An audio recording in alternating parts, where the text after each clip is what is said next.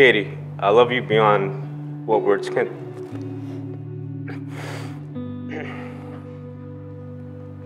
I love you beyond what words can describe. You are my best friend, my habibti, and my everything. Nothing in this world means more to me than your happiness. I promise to make you laugh and smile every day. I promise to keep being spontaneous and fill your life with surprises and excitement. But most of all, I promise to be your support system and help you achieve your life goals. I am looking forward to our future together, and I am excited to see where this journey will take us. I love you.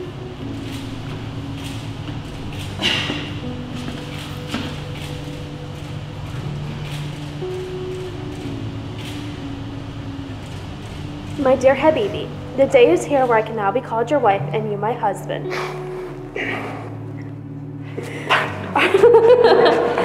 Our love story is long, but it's my favorite. You supported me through so many life changes, and for that, I love you more.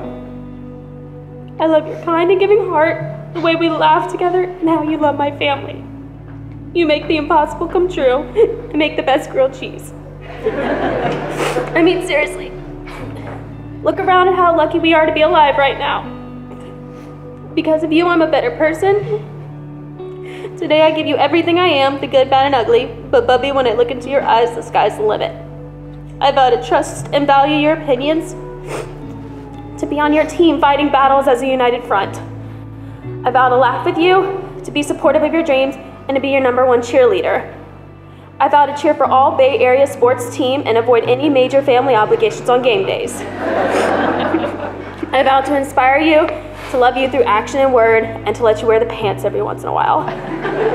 In all seriousness, I'm honored to be yours, and each day I will work to show my gratitude. I love you.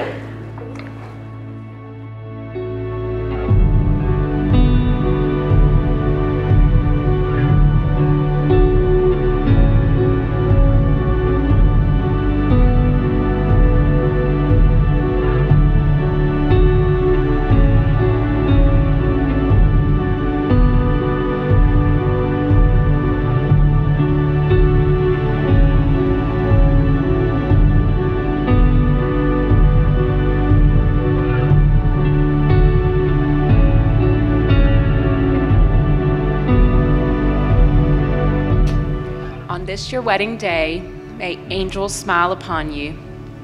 For a single heart now beats where once there had been two. The spirits have brought you to this day through all of life's confusions to come full circle all the way to bless your wedded union. May your days be filled with laughter and your nights be filled with peace. As you grow old together, sharing happiness and ease.